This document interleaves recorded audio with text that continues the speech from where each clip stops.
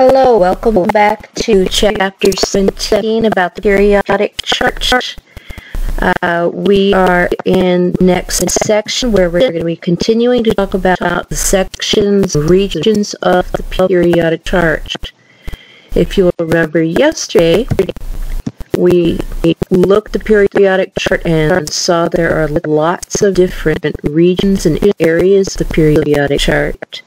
And we specifically talked about group 1A, which are referred to as the alkali metals. If you'll remember, the numbers up at the top of the A's refer to how many valence electrons the elements have. So group 1A, remember, just means that they have one valence electron. Group 2A we have the two valence electrons. Remember, the electrons are found on the outer level of the atom. Okay, today we are going to talk about group 2A to start, and these are referred to as the alkaline earth metals. Be aware not to confuse the names between the alkaline metals and the alkaline earth metals. They have very similar names. Okay, group 2A, as would be stated, simply has two valence electrons. And we can tell again by the 2A at the top. Okay, the electrons only have two of them instead of these 8 that they want, and are still very highly reactive, but they're going to be as reactive as group 1A, which you'll see. Okay, going through some of the elements in group 2A, the first one we're going to talk about is beryllium. This is a video that shows the process of getting beryllium from the ground and turning it into a usable form. Beryllium is generally added to other metals to make alloys, which are just mixtures of metals, because beryllium will make other metals much stronger than they would be otherwise. There's a lot to consider when you're designing mirrors for a space telescope. They need to be lightweight, sturdy, and not change shape so much just because it's a little cold, like 400 degrees below zero. Glass won't do the trick like it does here on Earth, but beryllium will. So where do you find this rare metal? The West Desert of Utah, of course. Change shape so much just because it's Hey, so Rob, where are we going?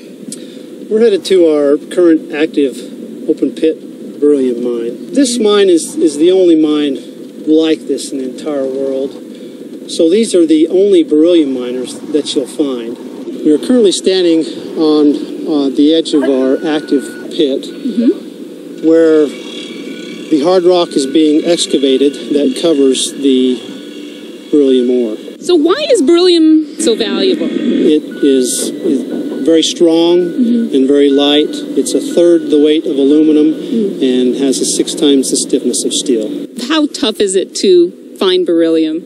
It took us about 30 years to gather all the data and information to design and develop this mine.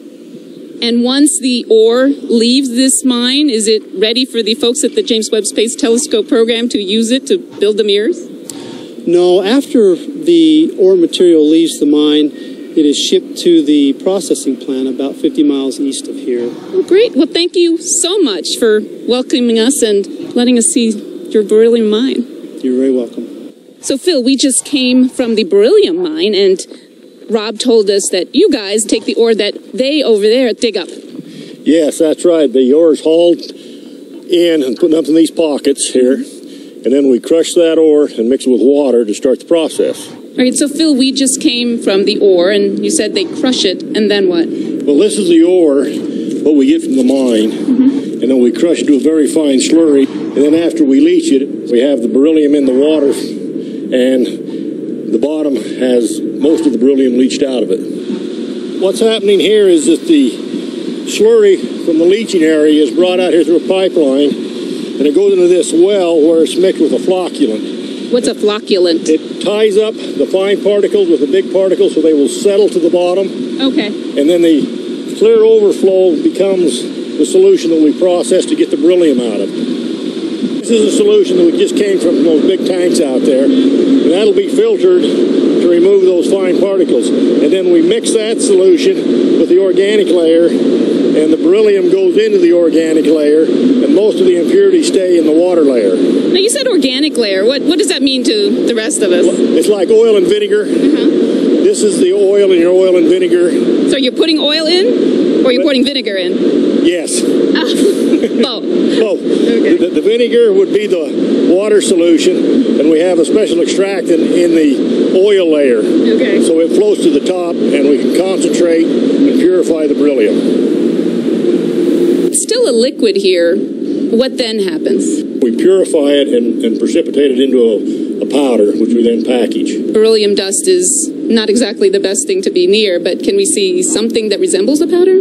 Yes, I have some sodium carbonate right here, which is very similar to the texture and the fluffiness of our powder if it was dry. Looks kind of like a talcum powder, really. But very much so. Okay. These are the drums that we have our material in, ready for shipment. And you said shipment. Where are they going to go to next? These will probably go to Elmore, Ohio. Elmore, Ohio has what? Elmore, Ohio is the plant Russia Ullman owns that converts it into finished goods. So it's going to come out looking like a metal. Yes, it'll come out as a metal, an alloy, or an oxide. Well, thanks so much for showing us your plant. You're certainly welcome. While you can find beryllium mixed with metals in everyday life, like computers, cell phones, and even your car, you can only find pure beryllium in specialized items like X-ray machines, space satellites, and now the James Webb Space Telescope. Thanks for joining us for this edition of Behind the Web.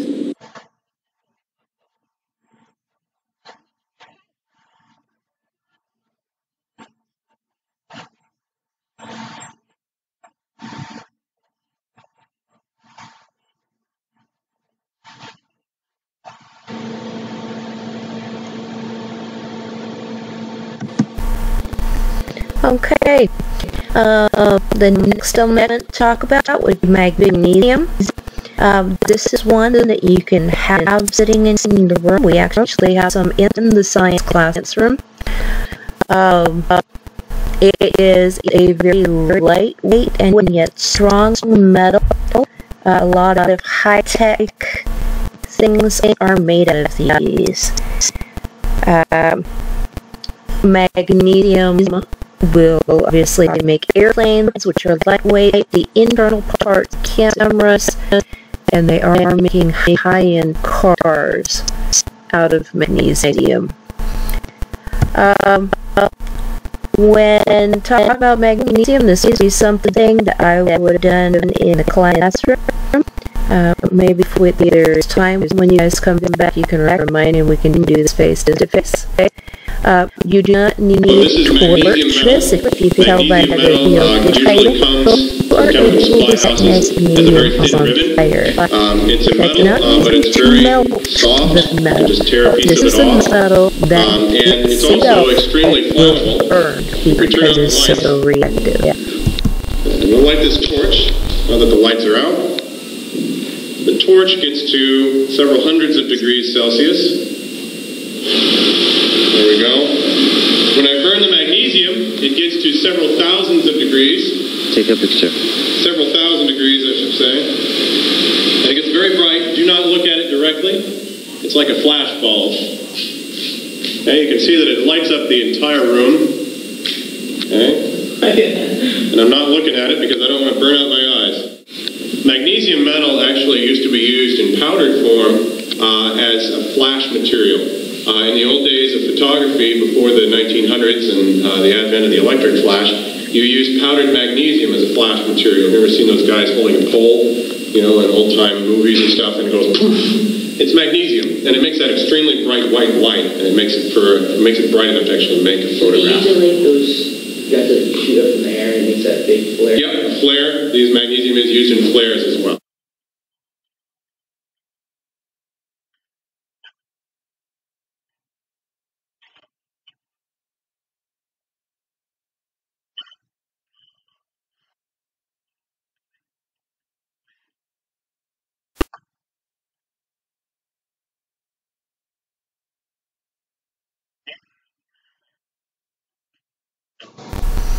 Okay, so magnesium is usually used either for building very strong things that are lightweight.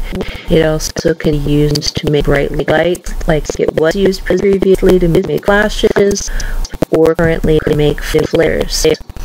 Now, some of the other ones you might have heard of. Calcium, I'm guessing you have heard of, related to the foods that you eat to give you those wonderful, healthy teeth and bones. However, what you might not be aware of is calcium is also used in order to make bricks and in order to make concrete. Calcium allows these things to become very hard, just like it in your teeth and bones. Strontium, although you probably haven't heard of it, is what makes those beautiful bright red fireworks that you watch. And radium, although it is not generally used anymore, used to be what would be on watches and different items to make them glow in the dark. They did discover that radium actually was radioactive, so they decided it probably would be best not to use it on something that people wear. So all of the things that are daily use, radium's been replaced with other things, although radium is still used sometimes in the medical field. Okay, the next group actually is a large group called transition metals. This covers all the way from 1B all the way to 8B.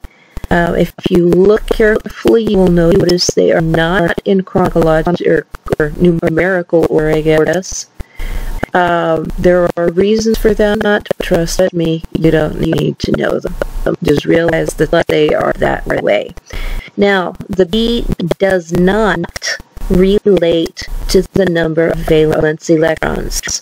So, for the transition metals system breakdowns, for the A's, it'll tell you valence electrons. For the B's, it's just a way of identifying the column. Okay, now, if you have not realized it from name, all of these substances are metals, and you have heard of a lot of them. First off, you have gold, which besides being pretty and used in jewelry or for coins, is usually used in computers on the motherboards to complete circuits. So when you look at that motherboard, you see that little tiny gold-colored dot or line. Those actually are real gold. There are some people in this world that they go and collect all the dead computers and say that they're melting gold off. Good luck if you want to do that to get your 10 cents at a time. There is not a lot used. Now, silver, which you've also heard of, is also used in computers.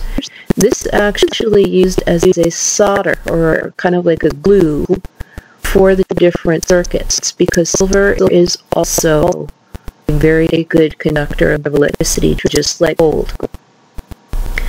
One that you've probably heard of related to thermometers is mercury. However, you may realize that mercury is actually what's in a lot of fluorescent bulbs.